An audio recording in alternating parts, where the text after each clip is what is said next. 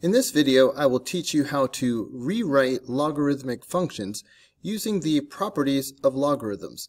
This is AP Precalculus topic 2.12. If you appreciate this content, please give it a like. Here are the three properties of logarithms that I really need you to memorize. The log of x times y can be written as the log of x plus the log of y.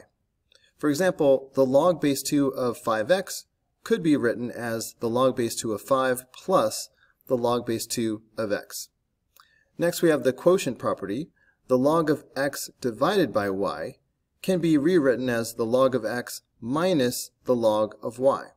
For example, the log of y over 4 could be written as the log of y minus the log of 4. And finally, there is the power property. The log base b of x to the n power could be written with that n out in the front.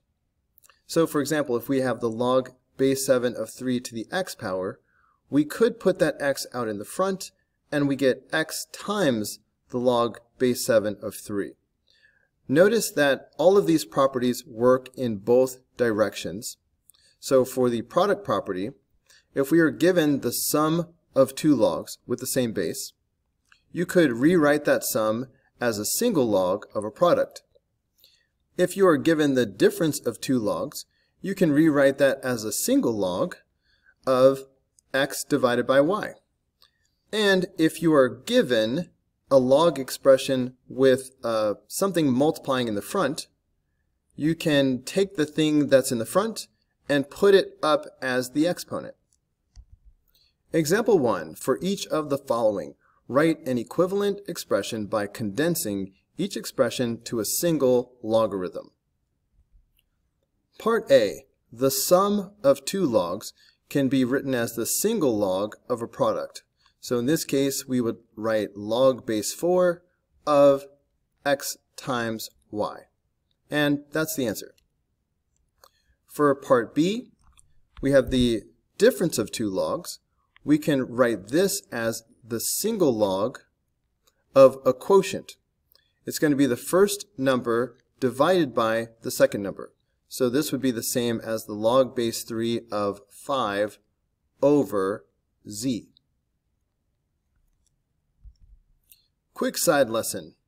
If I have more than two terms, a bunch of logs which all have the same base, and they are being added or subtracted, any combination of addition and subtraction, we can rewrite all of this as a single log in one step. The fact that there is a subtraction involved means there will be a fraction involved. There are four terms, so we will have four factors in the quotient. It's just a matter of how do you know which factors will be in the numerator and which factors will be in the denominator. Any factor that comes from a positive term will be in the numerator. Any factor that comes from a negative term will be in the denominator. So I see the log of a. This is a positive term, so the a factor will be in the numerator. Log b, this is a negative term, so the b factor will be in the denominator. Log c is positive, so the c ends up in the numerator. And the log d is a negative term, so the d will end up in the denominator. So back to part C, I see three terms, so I can rewrite this as a single log. And they wrote log base 10, but if I don't write the 10, it's understood to be 10, so I think I will not write the 10. The fact that I see minus signs means I will definitely have a quotient involved, so I'm going to set up my fraction bar. However, the first term is positive, so this x factor will end up in the numerator. The second term is negative, so the factor of 5 will be in the denominator. The third term is also negative, so the z factor will end up in the denominator. Part D has two terms to it. I would love to combine these into a single term, but before I do, I need to take this 3 that's in the front and move it to the exponent using the power property. So I can rewrite this as log base 2 of x to the third power. And then I'm going to bring down the minus log base 2 of y. And now I can combine these into a single log base 2. The subtraction tells me that it's going to be the quotient of x to the third power over y. This 2 in the front needs to be moved to the exponent before I can rewrite as a single log. So we will have log base 7 of a squared minus, we will move this 5 to the exponent. So we will have log base 7 of b to the fifth power. This one doesn't have anything in the front, so I can just put log base 7 of 4. Now I can rewrite these all as a single log base 7. The fact that there is a minus sign involved means that we will have a quotient. The first term is positive, so the a squared will be in the numerator. The second term is negative, so the b to the fifth power will end up in the denominator. The third term is positive, so the 4 will end up in the numerator. I would rather put the 4 in the front. Quick side lesson. What is log base 2 of 8? A logarithm is the exponent that turns the first number into the second number. 2 to the third power is 8. So log base 2 of 8 is 3. So what is the log base 5 of 5? That's 1, because 5 to the 1 power is 5. Because of this, say if I had a 7 just sitting there, minding its own business. If I wanted to for some reason, I could write log base 3 of 3 next to it, and I have not changed the value of the expression. This expression is equivalent to simply 7, because the log base 3 of 3 is 1, and 7 times 1 is still 7. Of course, this could be the log base 6 of 6. These could be anything as long as they match. So going back to part F, we really want to combine these into a single expression, but the 2 doesn't even have a log with it. Well, we can fix that based on the side lesson that I just showed you. To make it match the second term, we can take that 2, but next to it we can go ahead and put the log base 6 of 6 without changing anything. And then we have plus the log base 6 of x. Now we can proceed as usual. We can take this 2 and move it to the exponent of the 6. So on the next step we will have the log base 6 of 6 squared plus the log base 6 of x.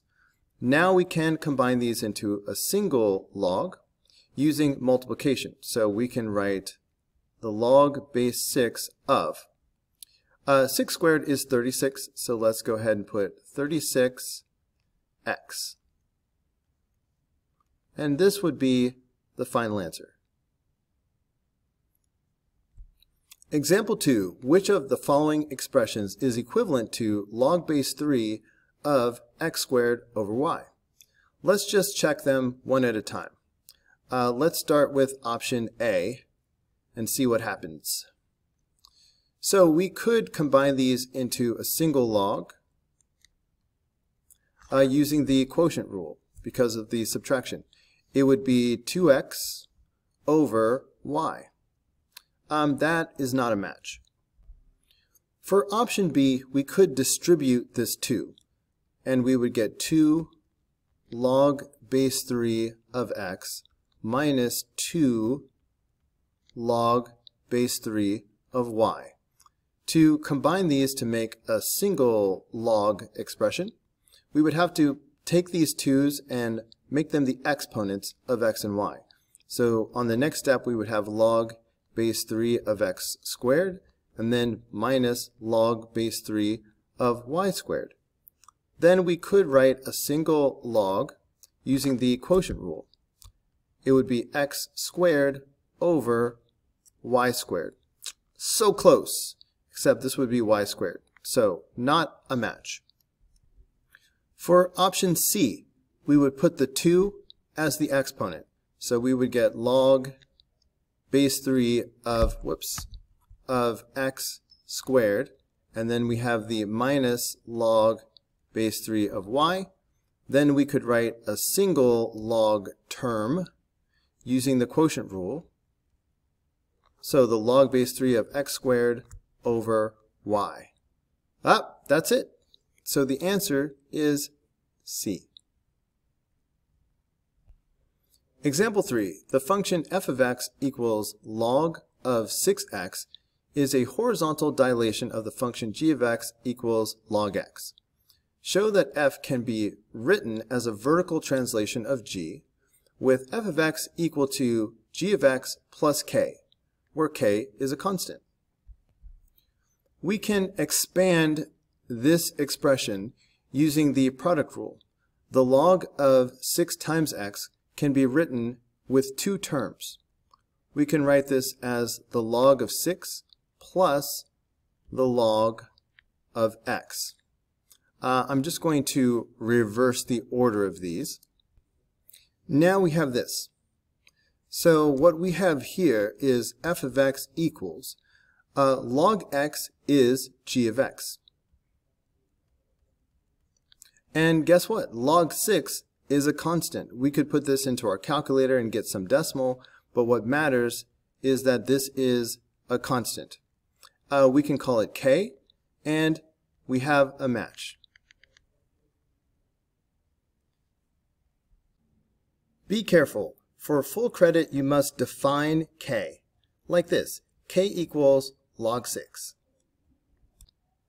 Here's a fourth property I need you to memorize. This is the change of base property, which says that the log base b of x can be rewritten as the quotient of 2 logs. So I'm switching to this a. This base a could be anything as long as it is positive and not a 1. But this could be a 10 or e or 7, whatever you like. To help me remember which thing goes in the numerator and which thing goes in the denominator, notice that the base b is a subscript. The b is low. So it won't surprise you that the b ends up in the denominator, low. So the thing that is low stays low, and the other thing goes high. Example 4. Let f of x equal the log base 4 of x, and let g of x equal the log base 9 of x. Show that f is a vertical dilation of g by finding the value of k such that f of x equals k times g of x. First, let's copy down what we were given. F of x equals log base 4 of x. In the end, we need to rewrite this in terms of g.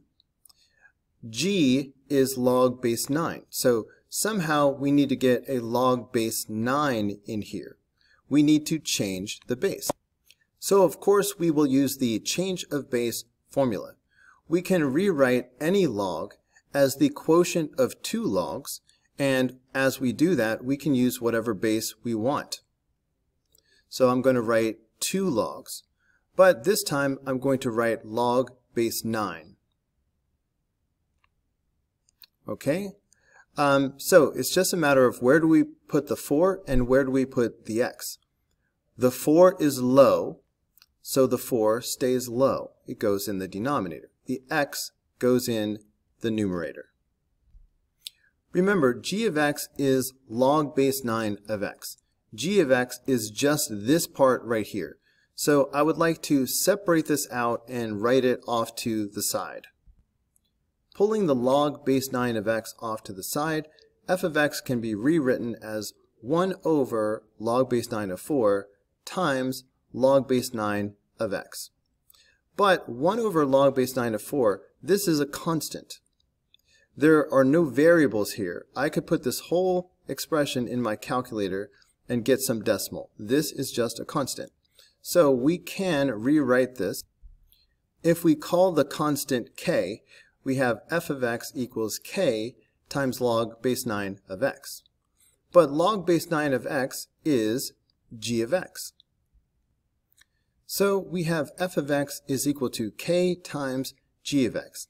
And that's exactly what we were trying to show. Be careful. For full credit, you must define k like this. Make sure somewhere you write k equals 1 over log base 9 of 4. The natural logarithm function. The logarithm with base e is called the natural logarithm. So log base e of x is written as ln x. Natural log is what you will see most often next year in calculus, so get comfortable with it. Example 5. Which of the following expressions is equivalent to 3 times natural log x minus 4 natural log y? We can take these numbers in the front and move them to the exponent of the x and the exponent of the y using the power rule. So we would get natural log x to the third power minus natural log y to the fourth power. Then we could combine these into a single log term using the quotient rule. It will be the natural log of x to the third power over y to the fourth power. So the answer is A. Hey guys, don't forget to like and subscribe. But also, if you found this video helpful, there's a lot more where that came from. You can click the upper link, which will take you to the whole unit playlist, or you can click the lower link, which will take you to the next video in the playlist.